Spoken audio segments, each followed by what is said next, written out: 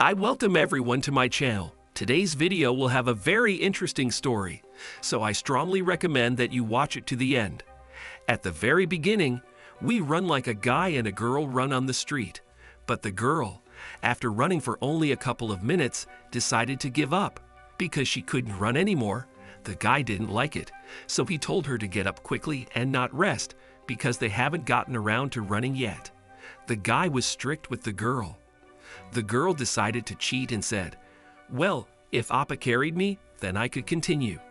But he decided not to fall for her trick and pretend that he was going to leave. But after a couple of seconds he stopped and allowed her to this time to climb on it and so walk. The girl climbed on him, and then he decided to ask her why she continued to behave like a child.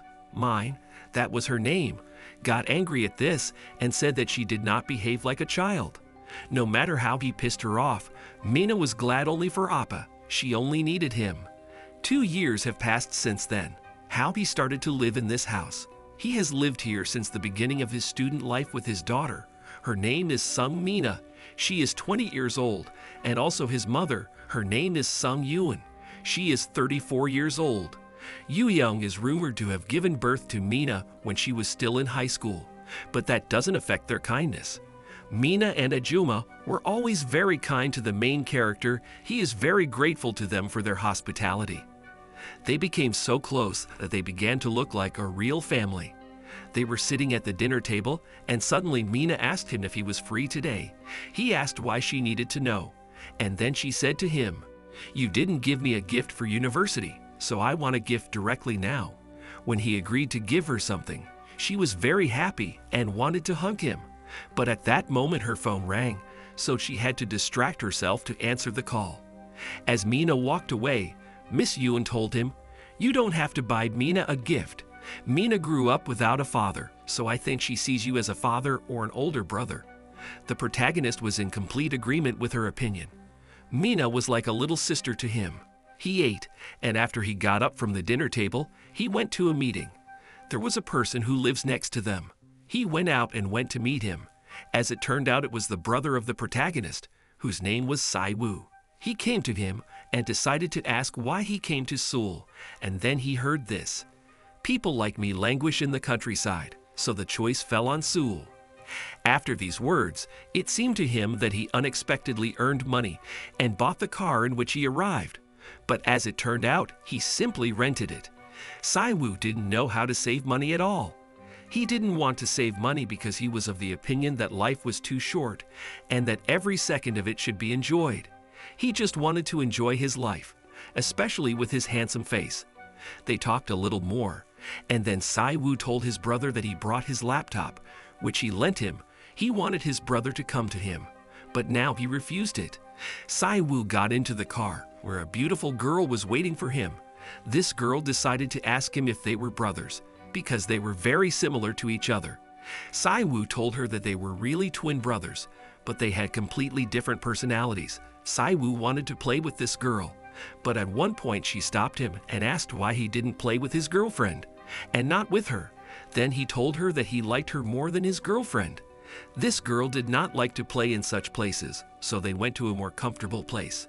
Finding such a place, they began to play, and this girl, who was called Jury, really liked it. After a while their games ended. At the same moment, his brother was in the mall with Mine. She chose a gift for herself and bought it. She only bought one lipstick, so he decided to ask her if she had enough. After that, Mina said, "I only needed lipstick, and even more so, I just wanted to go on a date with Appa." He replied to her, "What? Date? You should only go on a date with your boyfriend. Maybe you like someone at university?" But Mine did not need any of the other guys. Her mood suddenly changed despite being very happy. Mina decided not to answer this question and went to the restroom. But as soon as she went to her brother, some girl came up. She grabbed him and hugged him. She met him by chance, but was glad about this because he did not answer her calls and they never met. Mina noticed this, so she quickly ran up to him and blocked the way for that girl. That girl thought that he was pretending that he didn't know her, so she decided to hit him, and on such a bad note they parted. The next day, he lay quietly in his room and watched his TV, but a little later a mine entered his room and lay down next to him. She began to make fun of him that she could help him with his wound, but after these jokes, she decided to ask him if this girl is a secret lover. But then he answered her, "If I have a girl, why should I hide her? Moreover, now I don't want to meet anyone." After that, the mind began to stick to him. He didn't like it at all, because the room was too hot, so he decided to push her away from him. But he stopped and she became a little sick. Suddenly after that his phone rang. As soon as he got to the phone, his mood changed. Some girl called him, with whom he did not want to talk at all, so he began to aggressively send her away. Kang Jin-woo, that was the name of our main character, was very angry because of her call, and when Mina decided to ask him who the call was from, he told her that this person was not even worth mentioning. A little later, Sai-woo was with the mall girl who hit his brother. That day, she found out that Sai-woo has a twin brother, and a little later she even saw his photo. Then she realized that she hit the wrong person.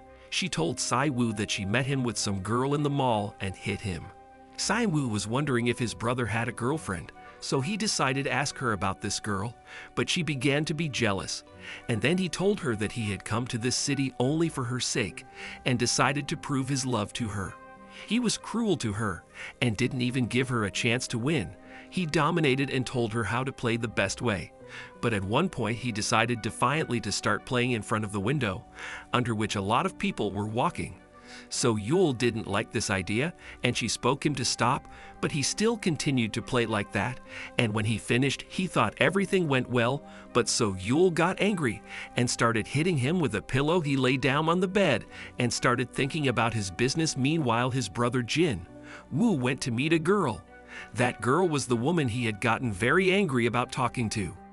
Jin-woo sat down next to her, and after drinking his drink said, "Did you want to meet me? Don't think that you are being too brazen. Lee Ji-in, for what reason did you decide to meet again?" She replied to him, just like that, "I wanted to see your face." Jin-woo continued to tell her, "Why did you suddenly want to see me when you have a boyfriend?" But after that, Ji-in said that she broke up with her boyfriend. Besides, he left the company, so now they don't even cross paths anywhere. Kang Jin-woo thought to himself, and after these thoughts said, "Now that you broke up, you suddenly want to meet me? Then it would be better for me to leave." "Leave? We haven't seen each other for 2 years. Do you really want to? Let's at least talk a little." Jin-woo decided to stay and listen to what she wanted to tell him.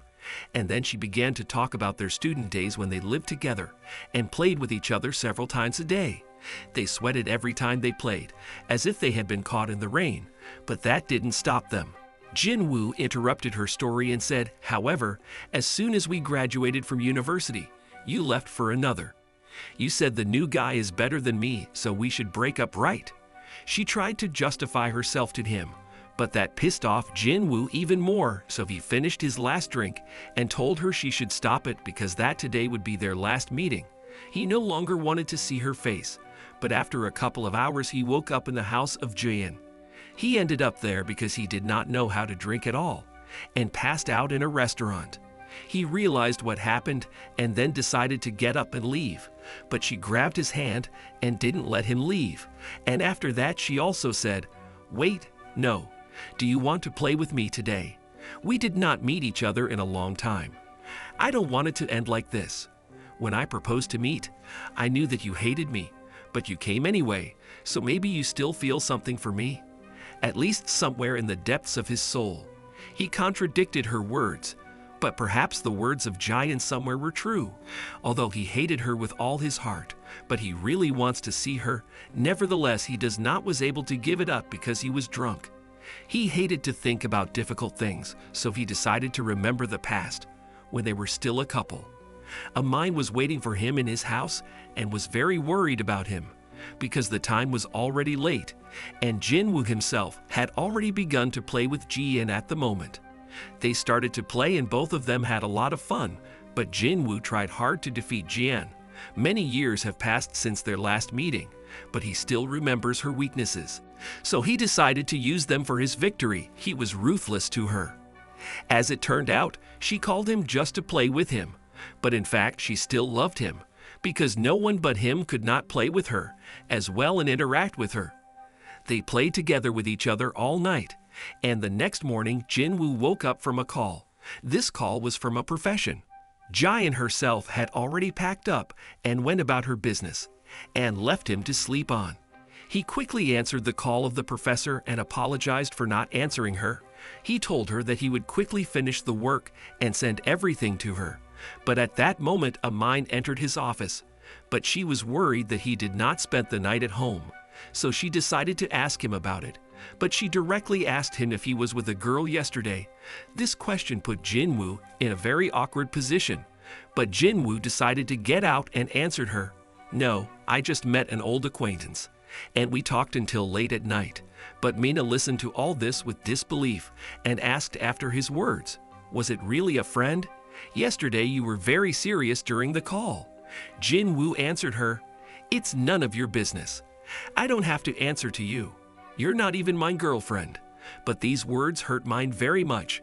So after them she yelled at him and said that he could just call them so that they mom didn't worry about him.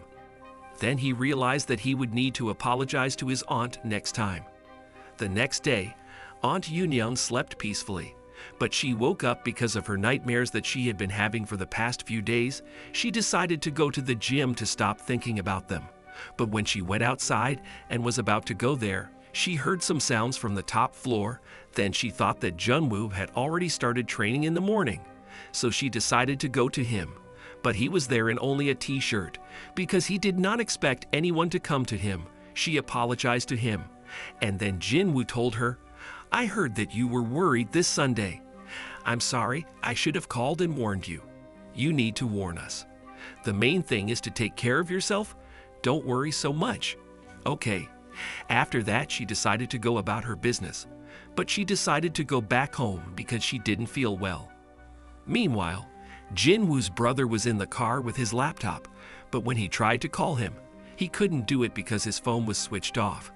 Siwoo had only to give his laptop. Yoonyoung was at home, and suddenly Mina woke up. It turns out she was late for her lessons, so she decided to quickly run there without even having breakfast. And after that, Aunt Yoonyoung lay down on the bed and started playing with herself. She could not believe that she is playing a game while thinking about Jinwoo. She was playing with herself, but suddenly she noticed that a Jinwoo had come, but in fact it was not him. A few minutes earlier, Jinwoo's brother drove to his house and noticed that the door to his house was open, so he decided to just go in. But after passing through the gate, he heard a woman scream, so he quickly ran home without thinking anything. He entered the house, and this awkward situation happened. He did not understand at all why she was playing with herself, also with the open door. He was about to leave, but Aunt Yoonyoung stopped him and told him that they needed to talk. So after a few minutes, she collected her thoughts and they sat down at the table. But Siwoo did not even understand who this girl was. He thought that this was the mistress of the house, and she was young, so he thought that she might be 2 years older than him. Auntie Yoon started to say, "Jinwoo, I'm really sorry about this. I'm sorry. Let's just forget about it and keep it a secret from mine." Ok. Even when she tried to tell her about it, she did not hear him. When he heard the name of Ming from her, he began to think about who this girl was. Siwoo thought it was quite a funny situation, so he thought he might play around with his brother. He decided to keep everything a secret from mine. And then Auntie Yoonyoung thanked him for that and continued to say, "You see, I took care of mine alone for 20 years, and I didn't have any men at all. And I feel extremely lonely, so sometimes I just need to play to forget about it." But at this point, Siwoo decided to pretend to be his brother and told her, "What's the difference? There's nothing to be ashamed of. I also play a lot, sometimes 3 times a day. We are all human, so don't be ashamed of it." Aunt Yoonyoung was very happy for his understanding. But after that, a strange atmosphere appeared around them. Aunt Yoonyoung said that she thinks that he is lonely too. He decided to use this atmosphere and began to say to Sung Yoon these words, "You are so beautiful. You could easily find a boyfriend for yourself. Mina is already an adult. You gave her your youth. I think you deserve a rest." She agreed with him, but I didn't know if it was all right. He was glad that she was more malleable than he thought, and then he thought of his brother and what he would do in such a situation. Saiwoo thought he could play with Yoonyoung, so he started doing it, but she said they couldn't do it. At that moment, Min returned home because she forgot her phone. At the entrance, she noticed that Jinwoo was at home and did not understand what he was doing there at such an hour. Then Saiwoo decided to quickly run away from there, but before that he justified himself in front of her, saying that he just forgot something at home. She asked him to take her to school, but he said that he was in a very hurry, so after that he immediately ran away. Yoonyoung was left alone at home again, and she lay down on the bed and then started thinking about Jinwoo. Meanwhile, Jinwoo returned home, but Jian continued to write to him. She said that she could not sleep, so she asked him to talk to her. But then he thought that he had made a mistake by doing this to her, but he still continued to think that he had not played with someone for a long time. And even after all this, having experienced these feelings again, he wants to repeat it again. Suddenly, someone knocked on his door, and when the door opened, he noticed Sung Yoon. She immediately ran into him and began to hug. He did not understand what was happening. But then she said this: "What we did in the morning. Do you want to continue this?" This is where our video ends. Thank you all for watching and good luck.